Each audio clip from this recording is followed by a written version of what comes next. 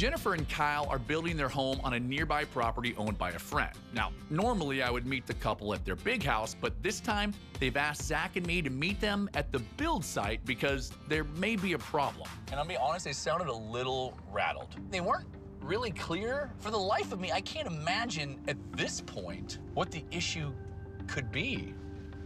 Except, now it looks a little abandoned.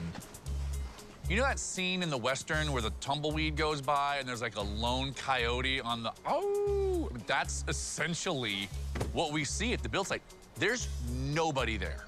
Pretty quiet here. Where is everybody? So our builder didn't come through. Like, they're not coming today, or they're just not coming? They're just not coming at all. And they just left you high and dry? Yeah. Yes. I can't build a house all by myself, so if we can't get a framing crew here in the next day, there's no way that John and I are gonna be able to have it actually accomplished within our time frame. I'll make some phone calls, you make some phone calls, we'll get some people here, hopefully. Yeah. If we don't find anyone, I'll come back and I'll help you. Thank you guys so much. Come on, guys. Okay.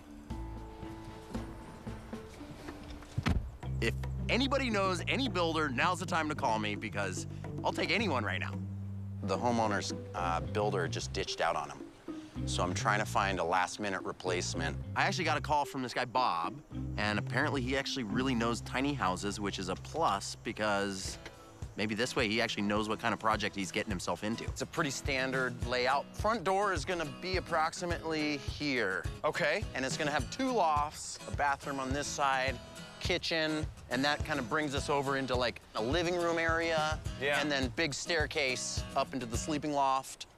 Okay. Right? So simple. What do you think? Will you take the job? Can we push this back? Here's the deal. I got a week. Yeah, I'll do it. I gotta put off a lot of stuff, but we'll make it happen. We can do this. I mean, that's huge. First things first, we're gonna get this thing to my shop because there's no way I'm building it in the middle of the forest. Oh my gosh. I love it so much. Whoa! Look how gorgeous this is. Welcome to the tiny house community. Congratulations, you guys. There it is. Nice.